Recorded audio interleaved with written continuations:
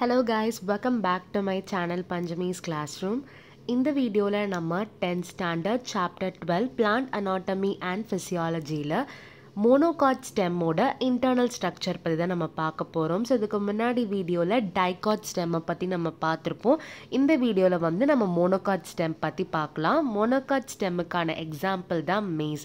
So similar-ஆ dicot stemல இருக்கிற features தான் இதுக்கும் இருக்கும். பட் அந்த cells type அதோட layers இது எல்லாமே தான் கொஞ்சம் டிஃப்ரெண்ட்டாக இருக்கும். அதை மட்டும் நீங்கள் நோட் பண்ணி கம்பேர் பண்ணி படிச்சிங்கன்னா ஈஸியாக இருக்கும். ஃபர்ஸ்ட் வந்து நம்ம பார்த்தீங்கன்னா எபிடர்மஸ் அப்படின்றது அவுட்டர் மோஸ்ட் லேயர். ப்ரொடெக்ஷன் பர்பஸ்க்காக தான் இந்த லேயரை வந்து யூஸ் ஆகும். இந்த லேயர் வந்து எந்த செல்ஸால் உருவானது அப்படின்னா பேரன்கைமா செல்ஸால் உருவானது. நெக்ஸ்ட் வந்து நம்ம பார்க்க போகிறது இதோட ஸ்டொமேட்டா, கியூட்டிக்கல் அண்ட் மற்ற டிரான்ஸ்பிரேஷன் இருக்கக்கூடிய ஃபீச்சர்ஸ். ஸோ இதில் பார்த்திங்கன்னா ஹேர்ஸ் வந்து ஆப்சன்ட், ஏன்னா ரூட்டுக்கு மட்டும்தான் ஹேர்ஸ் வந்து இருக்கும், ஸ்டெம்முக்கு வந்து இருக்காது. அண்ட் இதில் வந்து ஸ்டொமேட்டா பார்த்திங்கன்னா ரொம்ப கம்மியாக தான் இருக்கும்.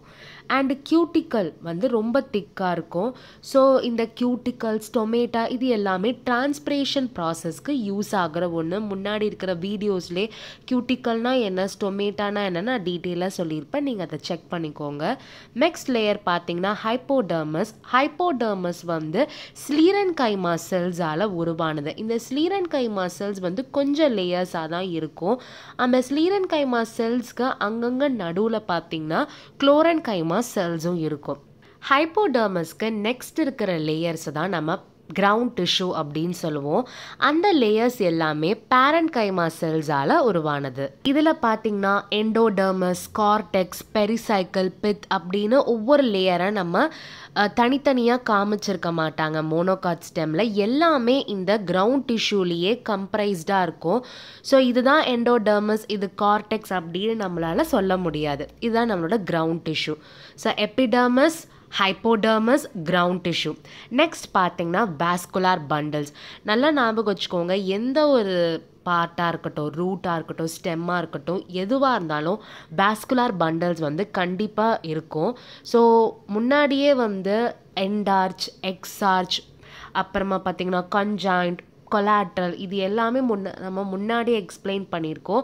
ஸோ அந்த வீடியோலாம் நீங்கள் பார்த்து புரிஞ்சுக்கிட்டிங்கன்னா இந்த டாபிக்ஸ் எல்லாமே ரொம்ப ஈஸியாக இருக்கும். எந்த பார்ட்டுக்கு வந்து எதுன்றதை நீங்கள் ஞாபகத்தில் வச்சா போதும். ஸோ இந்த மோனோகாட் ஸ்டெம்மோட வாஸ்குலார் பண்டில் பார்த்தீங்கன்னா ஸ்கல் ஷேப்ட் ஸ்ட்ரக்சர், அங்கங்கே செதறி கிடக்கும் கிரவுண்ட் டிஷ்யூலேயே, அதான் வந்து ஸ்கேட்டர்ட் அப்படின்னு சொல்லியிருப்பாங்க.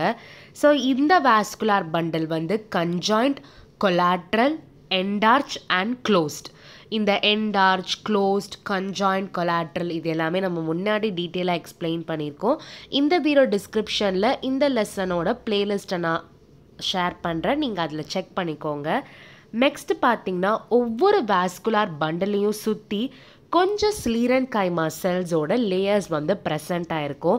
அதை தான் நம்ம பண்டில் ஷீத் அப்படின்னு சொல்கிறோம். வாஸ்குலார் பண்டில்னாலே சைலம் அண்ட் ஃப்ளோயம் வந்து இருக்கும். ஸோ சைலம் வந்து பார்த்திங்கன்னா மெட்டாசைலம் அண்ட் புரோட்டோசைலம் வந்து இருக்குது.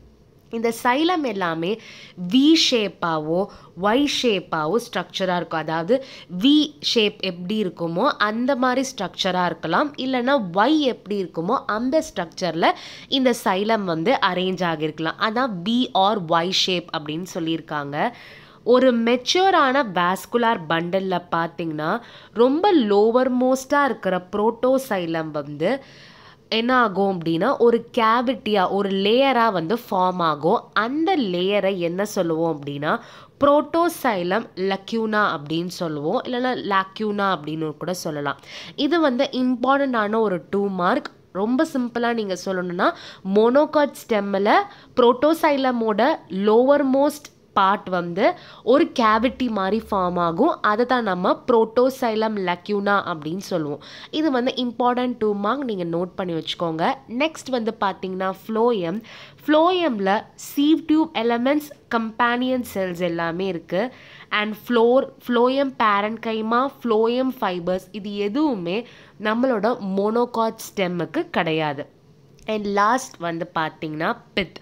பித் வந்து மோனோகாட் ஸ்டெம்மில் நம்மளால் சொல்ல முடியாது. அதாவது இந்த ஸ்ட்ரக்சர் தான் பித் அப்படின்னு சொல்ல முடியாது. கிரவுண்ட் டிஷ்யூலி எல்லாமே ஒரு கொலாப் ஸ்டேஜில் தான் இருக்கும். ஸோ வாஸ்குலார் பண்டில்ஸே பார்த்திங்கன்னா அங்கங்கே தான் நமக்கு செதறி கிடக்கும். அதில் இருக்கிற அந்த சைலம் அண்ட் ஃப்ளோயமை வச்சு தான் நம்ம சொல்கிறோம். எண்டோடர்மஸ், கார்டெக்ஸ், பித் இது எல்லாமே சொல்ல முடியாது. ஸோ இவ்வளோ தான் மோனோகாட் ஸ்டெம். இந்த டாப்பிக்கில் ஏதாவது டவுட் இருந்ததுன்னா மறக்காமல் கமெண்ட் செக்ஷனில் போஸ்ட் பண்ணுங்கள். இந்த வீடியோ உங்களுக்கு பிடிச்சிருந்தா லைக் பண்ணுங்கள், உங்கள் ஃப்ரெண்ட்ஸ்க்கு ஷேர் பண்ணுங்கள், அண்ட் மறக்காமல் நம்ம சேனலை சப்ஸ்கிரைப் பண்ணுங்கள். தேங்க்யூ.